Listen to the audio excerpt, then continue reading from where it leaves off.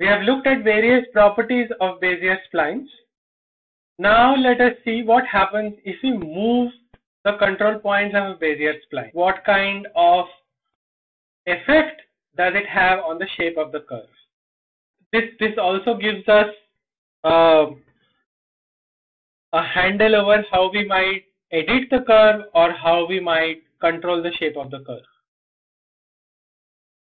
Now every point on the Bezier spline, Pt, is equal to summation of Bi, J and I, T, right? Therefore, every point on the curve is equal to product of the basis function times the control points summed over all the control points and all the basis functions.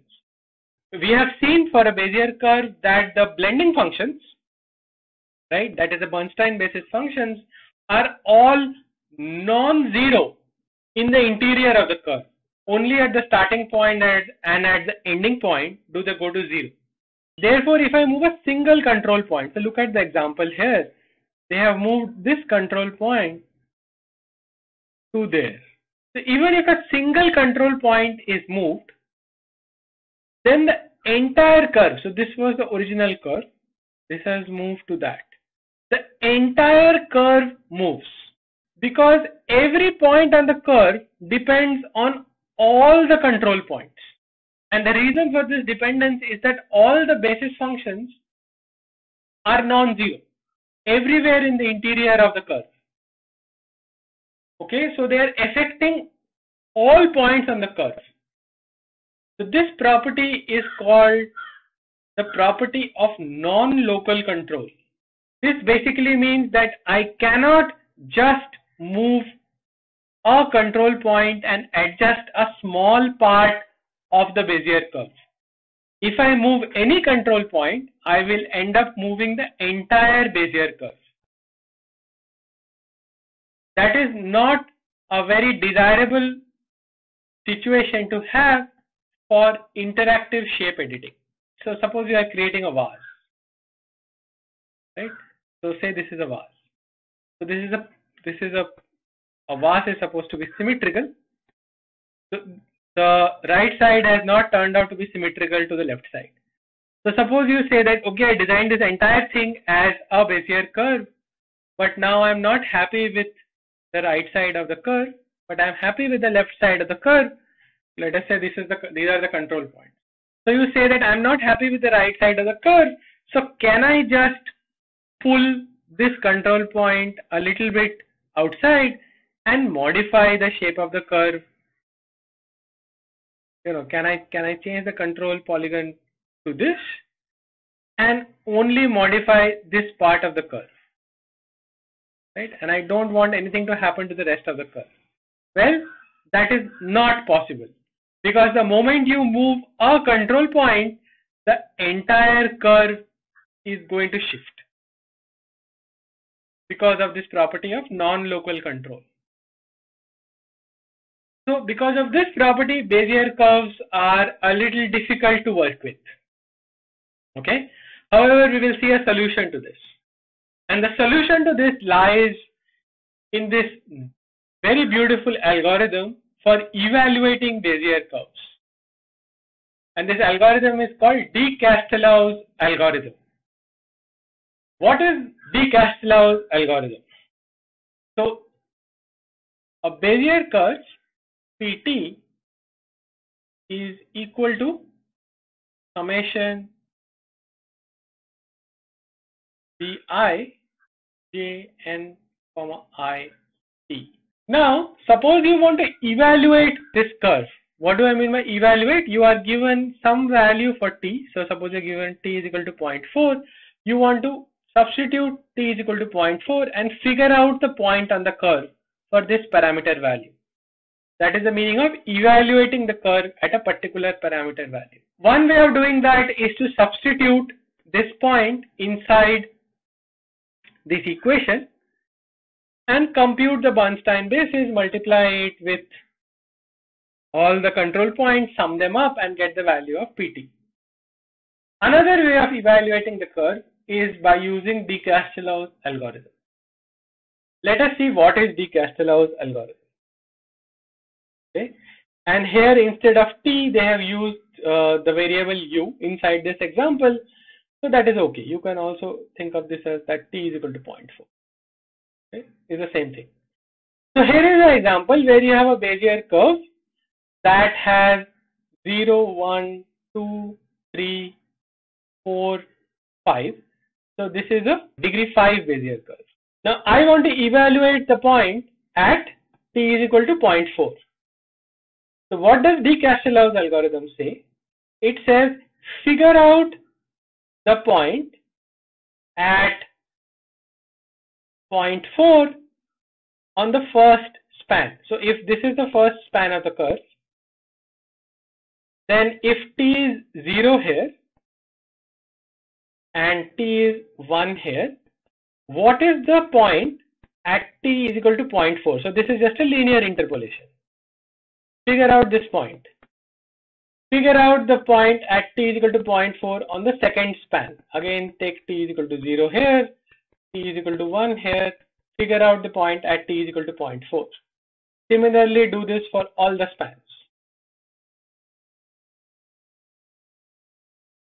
Okay, this gives you another control polygon, which is this. You can say that this is the second level control polygon. Okay, repeat this process. Take the first span of the second level control polygon and figure out the point at t is equal to 0.4. Repeat this for all the spans. You get a third control polygon. Repeat this linear interpolation process. You get a fourth level control polygon. And finally, repeat this one last time till you get a fifth level control polygon, on which if you do an interpolation, you are left with a single point. Okay, so every time all you are doing is a linear interpolation. So de Castelnu's algorithm is nothing but repeated linear interpolation. Okay, and by doing repeated linear interpolation, the claim is that this last point that you are left with is the point on the curve that you would have got had you substituted t is equal to 0.4 in this equation. So this is absolutely brilliant in my opinion. How do you prove that doing this repeated linear interpolation is the same as solving the equation that we have for PT? And I want you to think about this proof. If you can do this proof, the hint to this proof lies in this diagram. So what you can think is that the first level control points are here. Okay, these are the first level control points, and you are taking two of these and doing a linear interpolation, right? So how do you do this linear interpolation here? You multiply one span with t and you multiply the other span with 1 minus t, right? For whatever t value you are evaluating, and you find the second level control point. You do this for all pairs and you find all the second level control points. Then you repeat your linear interpolation and you find your third level control points, and you do this till you reach a single point. Okay, so if you try to think of any path from here that takes you to this single point, how many steps will this path have? This path can at maximum have n steps.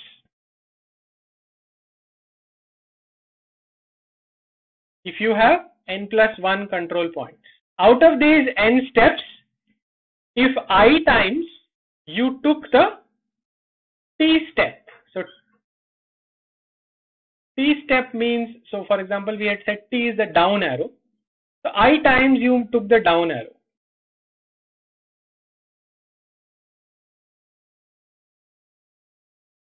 Then the remaining n minus I times, you took the up arrow because that is how this path is formed, right? So one path is made up of it steps and n minus I 1 minus t steps.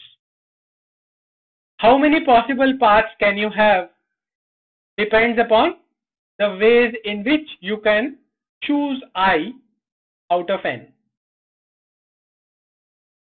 So the number of ways in which you can go from here to there will be n choose I, t to the I, 1 minus t to the n minus I. So doing this linear interpolation therefore is the same as evaluating the Bernstein basis. So listen to my explanation again carefully and go and read the proof at this link. It will also become clear to you when you think about the de Castelnuo's algorithm that the value for entry j of a column I, so these are the columns and you can think about the entry j here for a column I is computed as bij equal to 1 minus u times bi minus 1 comma j plus u times bi minus 1 j plus 1. So it is 1 minus u times the jth element in the previous row and u times the j plus 1th element in the previous row, which is what we did in our example of de Castelnuo's algorithm here. So you can see that de Castelnuo's algorithm can be written in this recursive form. If you implement it as a recursion, then it is just a 2-line implementation. However, what I want you to think about is that is this a good way to implement this algorithm? And I highly recommend that you read through these notes to get a much better understanding of de Castelnuo's algorithm. Now we also established that Bezier splines have this property of non-local control, and we therefore cannot locally edit the shape of a Bezier spline. And I gave you this example of wanting to change the shape of the right side of the vase, the curve that represents this vase, and being unable to do so. But what if we are able to split the Bezier curve? So if I can split the Bezier curve here into two curves, left and right, such that they are still joined at this point where I split them. But now because they are two separate curves, if I change the shape of the right curve, then the shape of the left curve is not affected. If I can figure out a splitting mechanism like this, then the local control or local editing of the Bezier curve becomes possible. So I will just give you a hint about how such a split might be doable. Look at our example for de Castelnau again. See this control polygon. 1, 2, 3, 4, 5, 6, and again see 1 prime, 2 prime, 3 prime, 4 prime, 5 prime, 6 prime. So you can see that our original Bezier curve of degree 5 has now been split into two Bezier curves also of degree 5. The first one is represented by these control points 1, 2, 3, 4, 5, 6, and the split is at the point of evaluation. And the second segment is 1 prime, 2 prime, 3 prime, 4 prime, 5 prime, 6 prime. And you can see that the points 5, 6, 1 prime and 2 prime are collinear. So you have C1 continuity here at the point of joining, already enforced for you. Okay. So de Castillo is not only giving you a way to evaluate the curve at a point, it is also giving you a way to split the curve. Now if I change the position of say 3 prime, then only the shape of the right segment of the curve is going to change.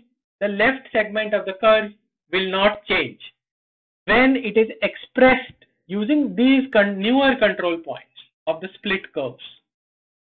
Okay, so this gives you a way to do local editing on Bezier curves.